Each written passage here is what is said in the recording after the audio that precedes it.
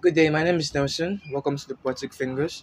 Today's video, we're going to be talking about the answer to this question of why is there such a thing as a 1% or the 1%? Because let's put this quite frankly, they exist. And I really don't agree, I really don't fancy the idea that some people have the excesses of life in the positive spectrum of it, while the majority are living in, like, you get what I'm saying? They're living at a very detriment. They're living below the ground, if I want to say that. But then, why does this exist in the first place? Because if we look into the story of creation from various angles, humanity was created equal. We're created with the we're created with equilibrium, so to say. We're created to support each other, to have companions, to assist us with surviving and populating the earth.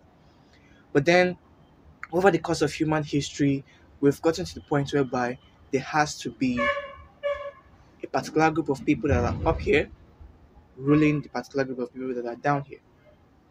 Now, why does this exist? We've asked that question multiple times in this video already. So why don't we just dive into the answer? Well, the primary question, the basic answer is ourselves. And in my previous video, we talked about a different topic that was similar to this, but then we're talking about this from a different angle. Why does a 1% exist? Because humans in general are selfish creatures. We have the desire to collect, to gain, to acquire, but giving is something that is difficult. And because if every single one of us is going for the take, there's going to be chaos, there's going to be disorganization, there's going to be a lot of troubles. And this has happened several times in history whereby people revolt or there's a fight over land, property, possessions. It happened multiple times. It has led to the greatest wars that humanity has recorded in its history. And it's not something to be proud of. But that's why the 1% exists. The 1% exists to serve as a whip that keeps us in correction. The 1% exists in order to keep everything organized. Because when power is centered in a particular position, it can easily be, I wouldn't say easily, but it can be dispersed, it can be directed, it can be channeled. If power is spread all over, then there is no sense of organization, there is no sense of direction. And when there is the absence of those two things, there's going to be chaos. So the 1% exists primarily to serve as the head that directs organization. Organization of what, you might ask? Organization of the natural flow of resources. Or let me reiterate, the flow of natural resources. The resources that govern life, such as food, such as healthcare, such as security, such as luxury in itself. So they serve as the river, they serve as the flow that sends these resources to the rest of us. If humanity was to find itself in a situation whereby every single person has equal right to these resources, definitely there's going to be chaos because every single person is going to want to take it for themselves.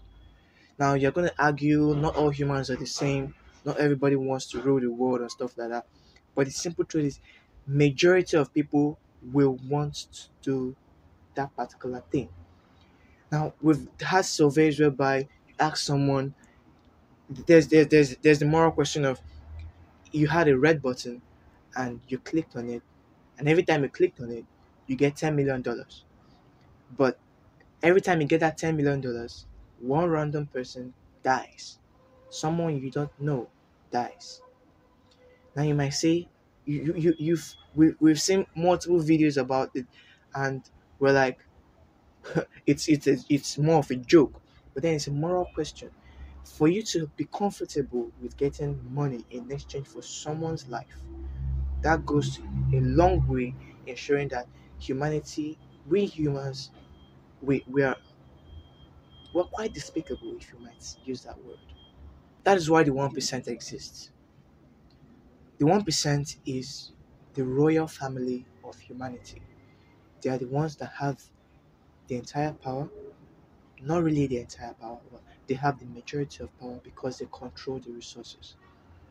And because they control these resources, they can, in a way, maintain a level of organization, a level of peace, a level of unity. Because when everyone is looking at them, they can control things.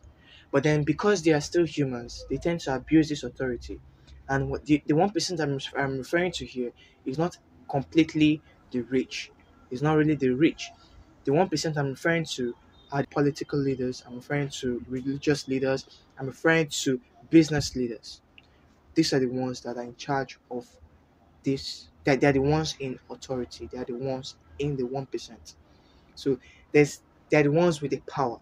And because these ones exist, we experience a level of peace and organization, but in a way, they are still our problem. So that's just a roundabout on this particular question of why does the 1% exist. I'd like to know what your opinion is. I'd like you to tell me what you think in the comment section.